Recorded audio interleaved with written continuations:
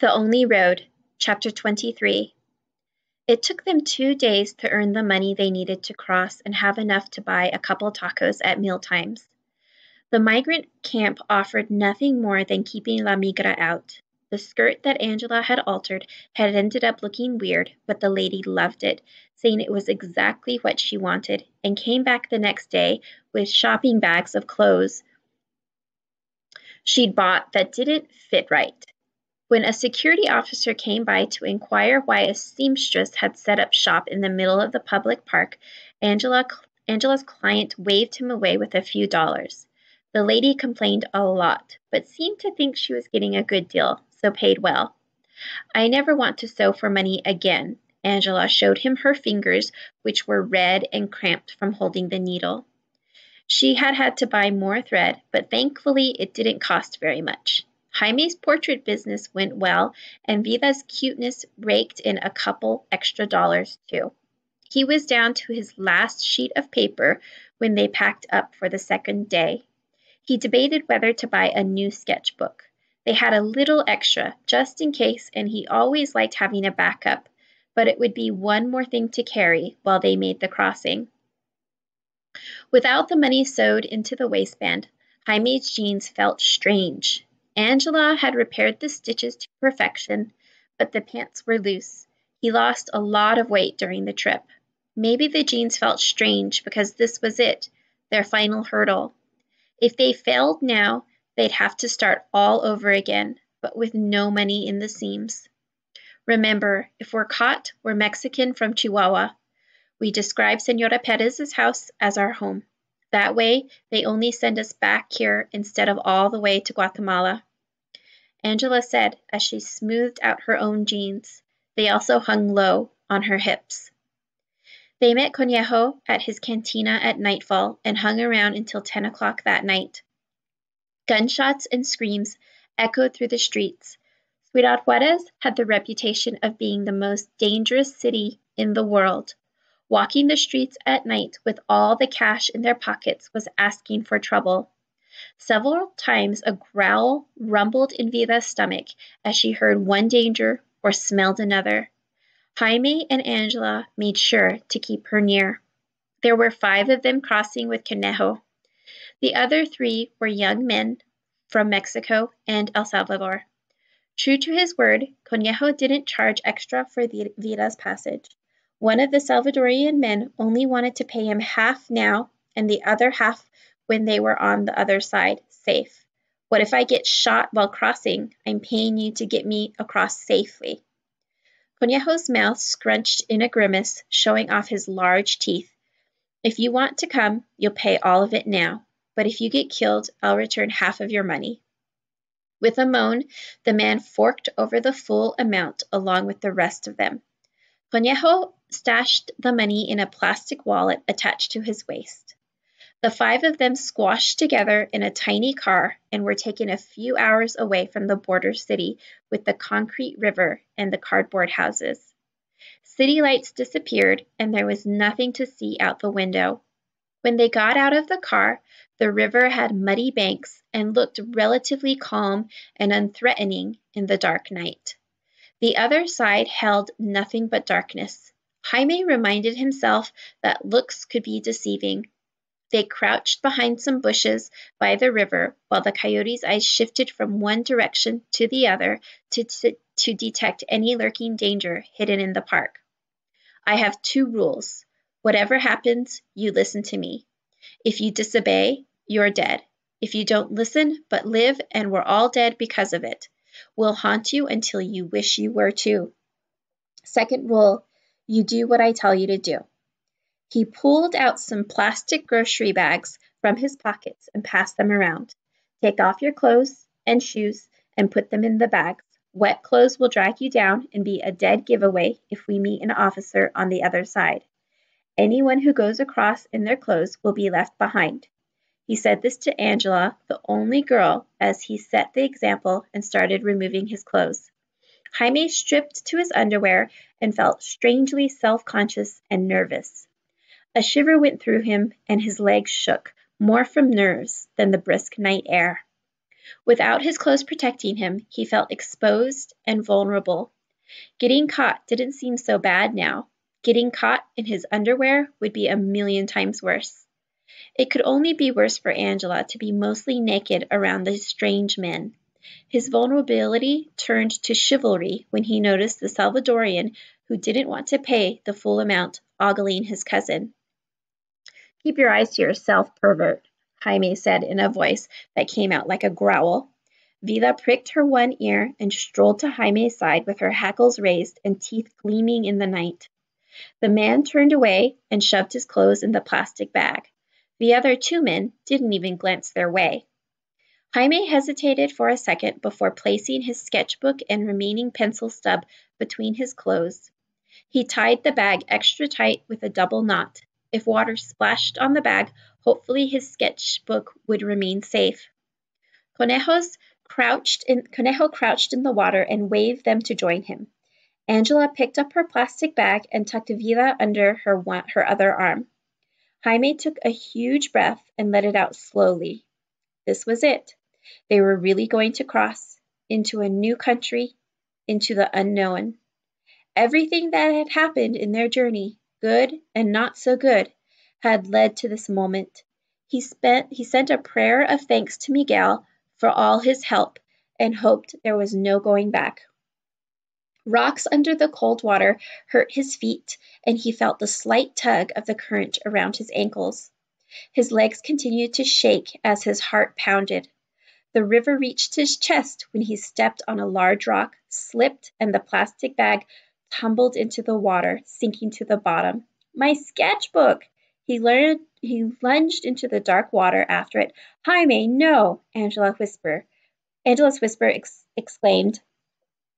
Vida saw her chance and wiggled out of Angela's grasp into the water herself. "Leave it," Conejo hissed.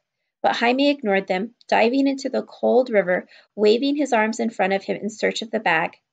The water stung his eyes, and the dark night made it impossible to see.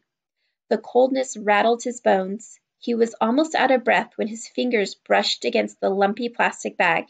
He surfaced with a gasp and hugged the wet bundle to his face like a baby blanket. Conejo had secured a long arm around Angela's waist to restrain her from going in after him.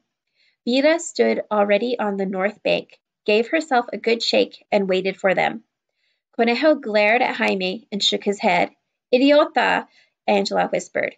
She freed herself from Conejo's clutches and said with another of her low-tone exclamations, 4,000 kilometers and you almost die for a book? She kissed him on the top of his wet head and grabbed him so tight he could have popped. Jaime wiped the water from his eyes and shook his head, sending droplets of water all over her. "It's not just a book, it's my life. But this life," she poked him in the chest hard, "is the one that matters." "Enough," Conejo said, low and angry, as he jerked his gaze around them. "Another word from anyone and I leave you all here." Jaime and Angela nodded. They knew he meant it. One hand holding the dripping plastic bag over his head and the other gripping Angela's hand, he continued wading across the Rio Bravo. When they were almost at the north bank, a helicopter engine roared above them like a giant mosquito. A spotlight flicked on, swooping over the river. The Mexican man dove into the water with his white plastic bag clutched to his chest. The rest of them froze, watching the beam like a paralyzed mouse watches a stalking cat. If it landed on them, they were as good as caught. Vida, on dry land, began going crazy, growling and barking at the mosquito droning over her head. A couple of times she jumped in the water to try to catch it. In one of its sweeps, the beam landed right on her and stayed there. Angela buried her face in Jaime's shoulder as if she couldn't bear to watch. The rescued mutt twisted and turned, snapped her jaws in the air. Any second, Jaime expected a gun to fire and Vida to be no more. Instead, the helicopter turned its spotlight away and flew off farther down the river. The man who had been hiding underwater surfaced with heaving gasps of air. Conejo watched as the helicopter faded into the distance, then waved an arm for them to continue wading across. but not before he gave Vida a nod of approval. The chopper had assumed she was what the radar had picked up. Less than a minute later, they were on dry land. Jaime and Angela shivered as they looked at each other and let out a simultaneous breath they had been holding since they were first loaded into Pancho's truck. From leaving their family and everything they'd ever known, to escaping gangsters and drug cartels, extreme heat and dehydration, they'd done it. They were finally here, in the United States of America, the land of the free, where they would make their new home, but they weren't safe yet. There was no wall on this stretch of the river, like Jaime had seen from Ciudad Juarez, and no sign of armed guards, but there was a chain-link fence 2 or 3 times the height of a grown man. By a bush between the bank and the fence, Conejo had them put their clothes back on. Jaime's were only damp in a few patches, a surprise after his bag's swim. And while he couldn't tell for sure in the dark, his sketchbook didn't seem damaged either, as he tucked that into his waist. The plastic bags went back into Conejo's pocket. The fence is easy to climb, but it has sharp points at the top, so watch out. Conejo crouched low on the ground. His eyes twitched from one direction to the other, as if he could see in the dark. There were hidden surveillance cameras and infrared detectors scattered around this area. They send data back to the patrol offices, who can have that chopper back here in less than a minute. Once over the fence, you follow me and run or you're left behind. Jaime glanced at Angela. She rotated her ankle. If it still hurt her, she didn't let it show. They hadn't been told they needed to run. They'd need to run. Had they known, they could have waited a few more days before crossing.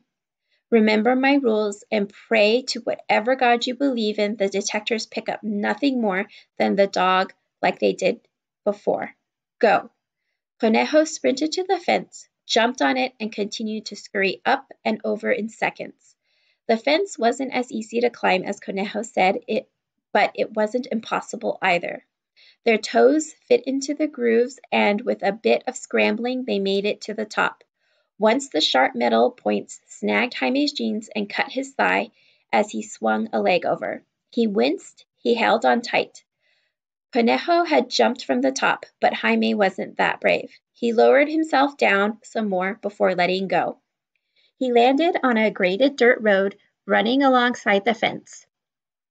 Angela climbed all the way down like the fence was one of the ladders on the train.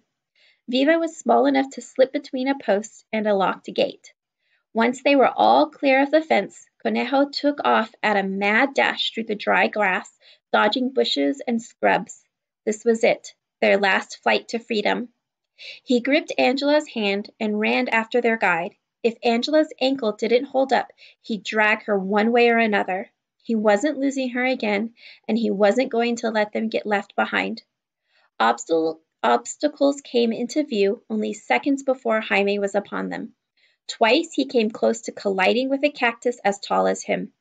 He kept a close watch on Conejo, trying to follow his path. He kept his ears open for the slightest hint of the helicopter coming back. But all he could hear was Angela's jagged, struggling breath. He gripped her tighter and kept running. Then, as if it had happened out of nowhere, a dark blue car stood in the empty landscape. A lady not much older than Angela, with dark hair and blue eyes, sat waiting in the driver's seat. She looked like she had just been to a party with her perfect makeup and dressy clothes. She acknowledged them with nothing more than a glance and a quick exchange of money with Conejo. The trunk popped open, and Conejo motioned for the Salvadorian who had complained about the money and the Mexican who'd almost drowned to climb in. Over them, he then set the hard plastic cover meant to hide the spare tire. Jaime was sent to the back seat with the other man and Vida. Angela was ordered to sit up front. The driver stayed put, tapping her egg yolk yellow nails on the dash in boredom. Jaime figured you'd have to be really bored to paint nails that ugly shade, or completely colorblind. The car was one of those fancy ones that didn't make noise and they were off before Jaime knew the car had turned on. He looked through the window behind him, but Conejo had already disappeared into the night as if he never existed. They drove without headlights, bumping over shrubs and rocks, not even following a visible path until reaching a paved road. Now, headlights on, speakers playing some twangy tune, they were driving along as if they were normal people in a normal car. The tranquility didn't last long. Lights flashed up ahead. The driver swore as she slowed down. From under the seat, she grabbed a silky shirt and hairbrush and threw them at Angela. In half English and bad Spanish, she turned to each one of them. You, she pointed to Angela next to her. Mi amiga, you dormir. She pointed to the man next to Jaime and implied she wanted him to pretend to be asleep. And you, with bow wow. Vida marked back as if to say she got it. Vida barked back as if to say she got it. Jaime wished he felt as confident. From what he gathered, the lady wanted him to pay attention to the dog. In other words, act casual, like they lived here, right? Even though the driver with her blue eyes was the only one who looked like she lived and belonged here. A uniformed man swaggered up to the car carrying a flashlight. As he got closer, Jaime let out a gasp. The man was short, with strong arms and broad shoulders. His black hair was combed to one side, his eyes hidden in the shadow of his large nose, and his skin shone brown in the flashlight glow. He looked so familiar he could have been a distant uncle. The name tag on his uniform said Rivera. Yep, he could definitely be related. Hiya, the lady rolled down her window and smiled at the man. She waved a manicured hand and set it down against the car as if she wanted him to touch it. How's it going? Jaime couldn't stop his eyebrows from rising. He'd understood her words and understood what she was doing. Flirting. A low growl came from Vida's belly, and Jaime remembered he was supposed to act casual. He placed a reassuring hand on Vida's head, and she licked him. She turned away from the officer and wagged her tail as if to say she had his back and could play it cool. Jaime had no choice but to keep petting Vida. He missed what the officer had asked, but heard Angela's response. Yeah, she said, just like a gringa. She also looked different now with the flashlight on her. Pretty, her hair brushed out and the ponytail as if she hadn't gone weeks without washing it. The silky shirt made it look like she had come from a party too. She smiled at the officer like the driver had, like she used to smile at Zavi. Whatever she had responded to was the right thing to say. The officer smiled back with a wink and waved them by. What did he ask? Jaime asked as soon as the window was rolled up and they'd driven away. Angela turned in the seat to look at him. This time her smile wasn't flirtatious, but pleased. He wanted to know if we live here, so I said yes, which is true, we do now.